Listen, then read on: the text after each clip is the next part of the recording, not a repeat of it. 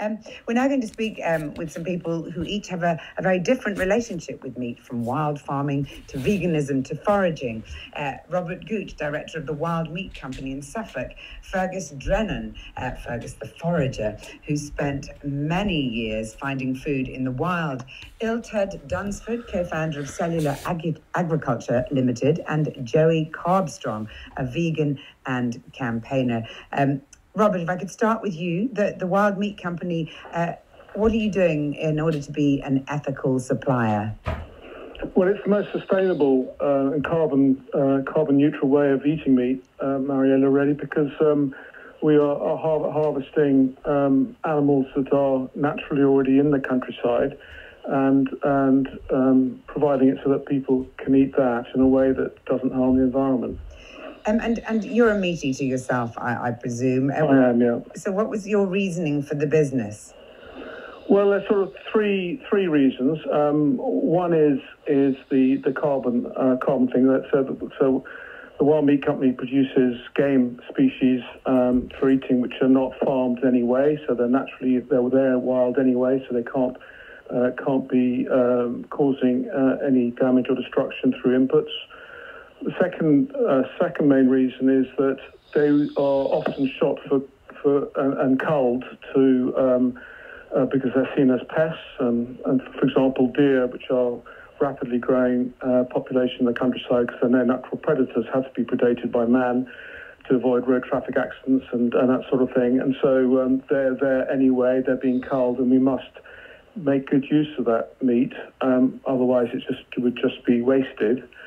And the third reason is that a lot of people don't like the fact that farm animals travel a long way to go to a slaughterhouse and then have to go through the slaughterhouse experience to be killed before they are presented to consumers on the table. And that's a third reason why I set up the company and why many people come to wildmeat.co.uk to buy our meat. What sort of meat are you talking about? So it's venison, deer, rabbits, pigeons, squirrels, pheasants, partridges, wild duck, and those sorts of... But you must breed them, I mean, to some degree, or are you just living in a part of the countryside that's sort of where they run amok?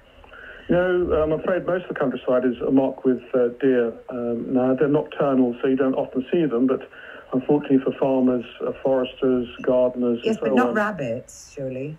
Sorry? But not rabbits.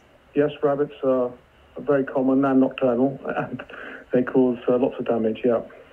And one last question on this. I mean, it is much more expensive, isn't it, than supermarket meat?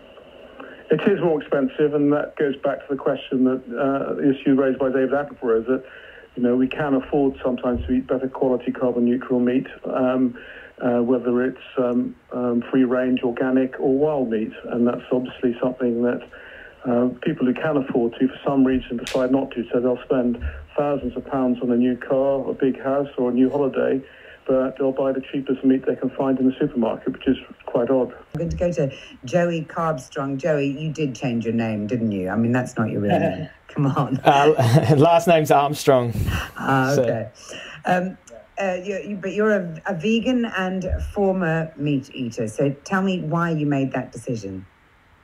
I'm a vegan because for animal rights mainly, so I couldn't sort of stomach the hypocrisy of claiming to care about animals while I had a piece of a cow on my plate. It just seemed like cutting up an animal into pieces and eating them is obviously cruel, no matter how they were treated.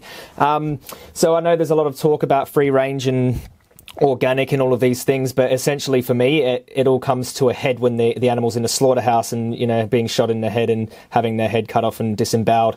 I feel like that's an animal rights violation, and for me veganism is about animal rights.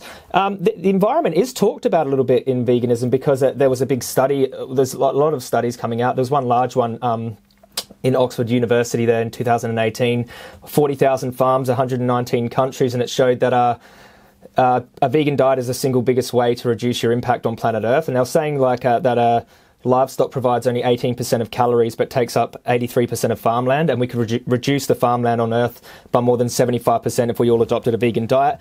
But for me, it's about animal rights. It's about the animals as sentient beings. They don't want to die.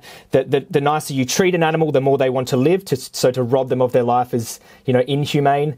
The hunter had interesting points. Hunting is probably, more carbon neutral, but I would still say it's not practical for the entire population. I'd still say shooting an animal is needless and cruel, and we could also opt for something like maybe controlling their breeding through some type of contraceptive program instead of killing all these animals. So us try to opt for the plant-based alternatives, like getting people a practical solution that everyone can sort of join in on. You don't have to worry about expensive free-range meat. You can get your beans and rice and legumes and fruits and vegetables. You can buy local fruits and vegetables if you want to, but this is something that people in suburban areas, low-income areas can all achieve, and we can all make a massive impact like that. But Joey, just one last question on that. I mean, as a vegan, how much effort do you put into what you eat every day? Because a lot of people argue that it's just incredibly time-consuming.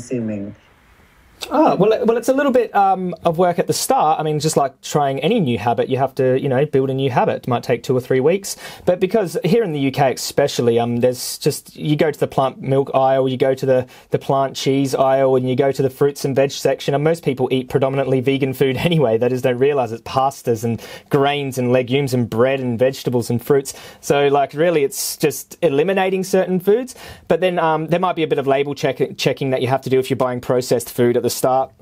And I probably recommend choosing more whole foods, but once you're motivated, I feel once you see what happens in factory farms here in England. I mean, 95% of the broiler chickens here are in intensive indoor units, whatever they want to call it, red tractor. Red tractor is just the minimum standard, really. Factory farming here is rife. Over 90% of the pigs are factory farmed, and they're all killed in gas chambers. The vast majority of pigs are killed in gas chambers and chickens in gas chambers. And, you might see the cows and the lambs on the countryside all enjoying their time, but they all go to the slaughterhouse to be executed. No one gets to see images of slaughterhouses unless activists go in there and leave cameras and show it to the public. So all of this is hidden. So I think if you're motivated, it's a lot easier than if you weren't motivated by what goes on. Well, this is fascinating stuff, and I want you all to stay with me, please. We're just going to go quickly to the news headlines, and then we'll be back. I want to hear, as I've asked you, Joey, about how time-consuming it is being a vegan, but I want to ask Freddie, the forager, the same question. So stick with us, and we'll be back in a couple of minutes.